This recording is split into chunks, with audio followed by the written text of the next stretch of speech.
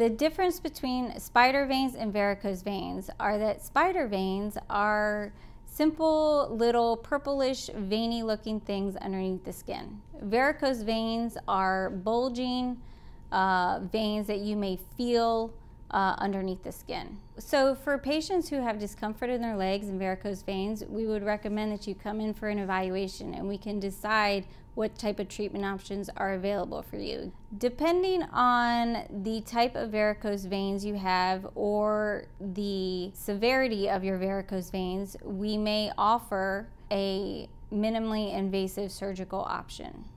For simple spider veins, we can inject them with a variety of solutions that we utilize here at the Aesthetic Center. After the injections are completed, we would wrap your leg with something similar to an ACE wrap. You would go home and have no activity restrictions for the completion of the day.